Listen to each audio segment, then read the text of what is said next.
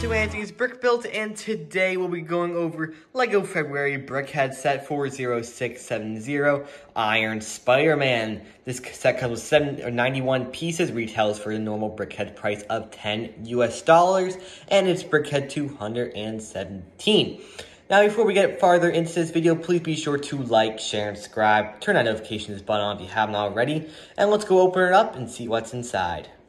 Alright, so here we have Spider-Man. Looks really nice with a lot of printed elements used in this set. We have the printed element up here for this 1x2x2 red brick, which does have that awesome printed Spider-Man logo, and then have these web prints on these kind of like 4x2 tiles, and these 2x2 tiles, which looks really nice, and that is scattered around the whole model.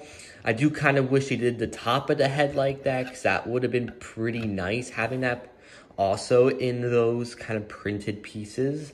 But they probably had the reason, but that would have been really cool if that was there. Instead of our regular Brickhead eyes, we actually just have these really cool, I believe these are 1x1 kind of quarter round tiles, or like they're flat and they have this small curve right here.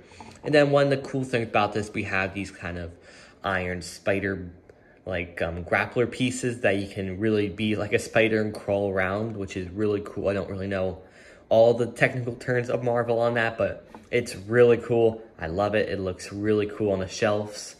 And then, as you also see, the bottom is a regular bottom with our regular stand on that 6x6 black tile. And then you just put this one there. So all in all, a really cool Iron Spider-Man.